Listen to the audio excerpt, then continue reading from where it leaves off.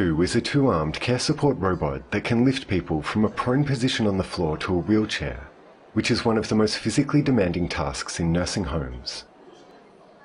Reba 2 has been co-developed by Tokai Rubber Industries and Riken.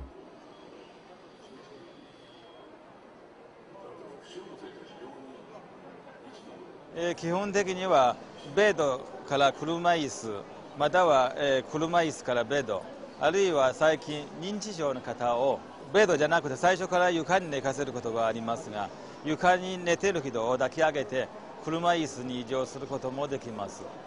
直接に人間に接するロボットですので人に怪我させないようにですねまず全身柔軟外装で覆っています。触っていただければ分かりますが柔らかいです。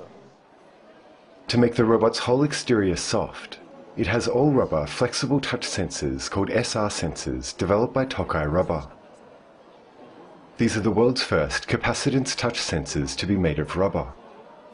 They're formed by printing and they feature a simple structure that enables them to have a large surface area. この SR センサーを上腕、前腕、台車、胸に使っていましてですね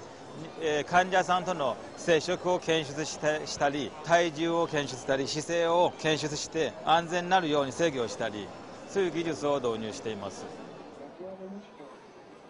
The robot also has a new mechanism with two Flexion joints and supplementary springs in its back, enabling it to lift 80 kilograms, which is 30% more than before.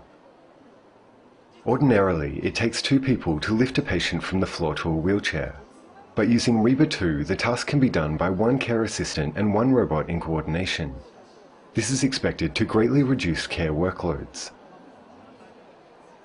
介護士の方に聞きますと人間の形しますとですね介護される方は認知症患者が多いですので逆に混乱してですね実際の人間が来ていると思ったりあるいは怖がったりですねそういうことがありますので、こういう動物の形の方がより接しやすいと。 Tokai Rubber is continuing its research with the aim of releasing a commercial product in 2015. The company intends to further improve the robot's safety and speed, make it lighter, and reduce